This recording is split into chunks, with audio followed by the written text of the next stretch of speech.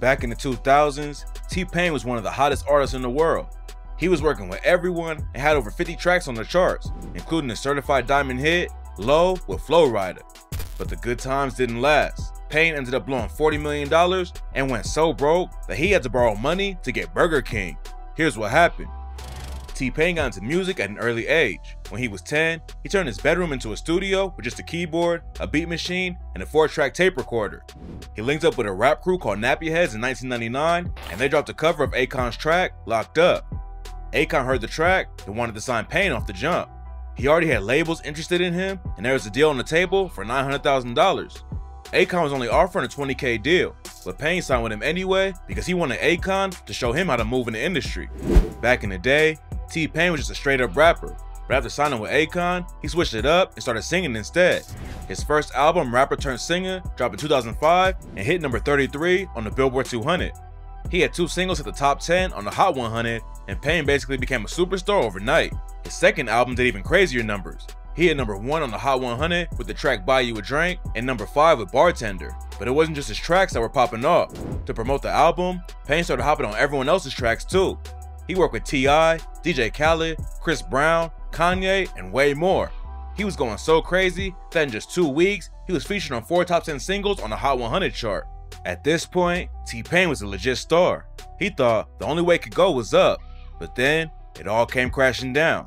He told Steve-O last year, "Everybody before me that I had to look up to always said that once you start rapping, it's just good money all the time.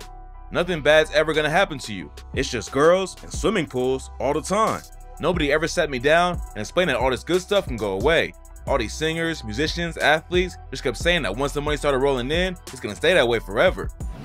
In 2019, Pain went on The Breakfast Club to air out what happened. According to him, he didn't even want to look at his accounts and know how much money he had coming in and going out. He just kept buying houses, cars, and drip, and thought the cash would never run out. He said, "That's when my accountant was like, 'Dude, you just bought a Bugatti, you're out of money.' And I was like, 'No, I'm not. I got this house I want to get. I got this other house for my assistants, for my runners and producers.' So we bought a house after that, and we started going crazy with money.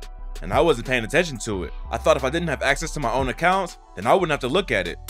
T-Pain told The Breakfast Club that at one point, he had $40 million in his bank account, but he blew it all and ended up completely broke. He tried getting into the real estate game with his manager, but Pain didn't know what was going on. His manager was buying complete dumps and trying to flip them by just throwing on a fresh coat of paint and calling it a day. But none of the investments worked out. Pain was also balling out on whips, and at one point, he had around 36 cars in his garage. He stunted on everyone when he picked up a Bugatti for $2.1 million, but it turned out to be a bad move. T-Pain said he was just stomping on the gas everywhere he went and ended up putting a hole in one of the radiators. When he took it back to the dealership, they told him it was going to cost $90,000 to fix, so he decided to just sell the whip back to him. Pain shelled out over $2 million when he got the whip new, but the dealership only paid him $800K when he sold it back. And when he went on Steve-O's podcast last year, Steve-O clowned him for paying $1.3 million to basically rent a Bugatti. After he went broke, Pain said he started actually paying attention to his money. He told The Breakfast Club, "Once you give a shit about the money you're making, then you feel much better about your accomplishments. You feel much better about what you're doing. You start paying attention to your work that makes you money."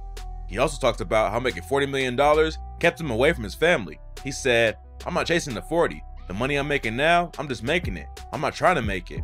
That $40 million, I was hustling. I needed to be on everybody's record, and every record gotta go #1. I gotta do this work." And at that time, I didn't know my family at all. It seemed like Pain had learned his lesson and was watching his racks. But then in November 2021, he posted a video on IG of his Rolls Royce Ghost getting repoed. According to the caption, somebody was messing with his money. T-Pain wrote, "If you have somebody watching your money, make sure you have somebody watching them too.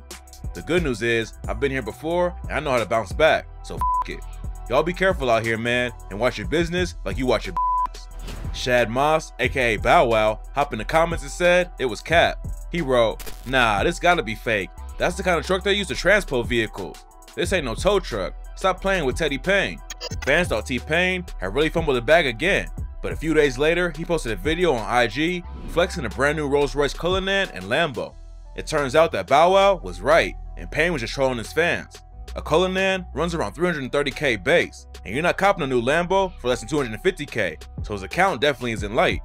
The troll actually got some people pressed online though, and Pain hopped on Twitter to tell everyone to stop looking at his pockets. "So let me get this straight. If I have money, I I need to give it away to people that don't have money, but if I don't have money, I should have done a better job at keeping my money. He followed it up with, it ain't enough characters, but it's like, T-Pain's car gets repoed. You broke again? Why don't you just save your money and stop buying shit you don't need? Then T-Pain buys an RR. You could have built a school with that, or gave it to me for a car I want. Like, bro.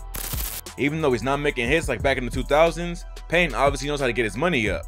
He told Steve-O that he's bringing all kinds of cash from streaming games. He said, I'm making more money off of video games than I've made in the last 4 years. Pain's not even that good, but he says, I think that's what makes it better. I mean, there are definitely good players out there that make a ton of money, but I think the entertainment that comes from somebody like me being trash at it, I think that's just more valuable and more entertaining. Back when he was popping off in the industry, nobody would have guessed T-Pain would become a video game streamer, but obviously, it's working out for him. From the outside, making it in the industry looks like a dream, but a lot of artists end up going broke just from trying to keep up with everyone else. Pain said, after I went through that whole episode, I found out if I would have known that other artists have gone through this, people I look up to, they would have just said, look, it's not all great. It's not going to be fine this whole time. If I would have known that, I would have been mentally prepared first of all, I would have prepared myself financially. Now T-Pain's trying to kick some free games to young artists coming into the industry. He knows from experience how fast you can lose it all if you're not careful, and he's letting everyone know that eventually the money runs out. A lot of artists try to keep it a secret that they went broke, but Pain just wants to help other people avoid his mistakes. Back in the day, he let other people run his accounts without even looking at them, and his team ended up taking advantage of him. He told Steve-O they all knew that if I ever found out I was broke, the party was over for everybody. So they were all like, don't let him know that he doesn't have any money, because if he finds out, we're all gone. He's not even focused on music right now, but every track he drops is still racking up millions of plays. If he went hard in the industry again like back in the day, Pain would probably be hitting the charts easy. But for now, it looks like he just wants to spend time with his family and stream video games.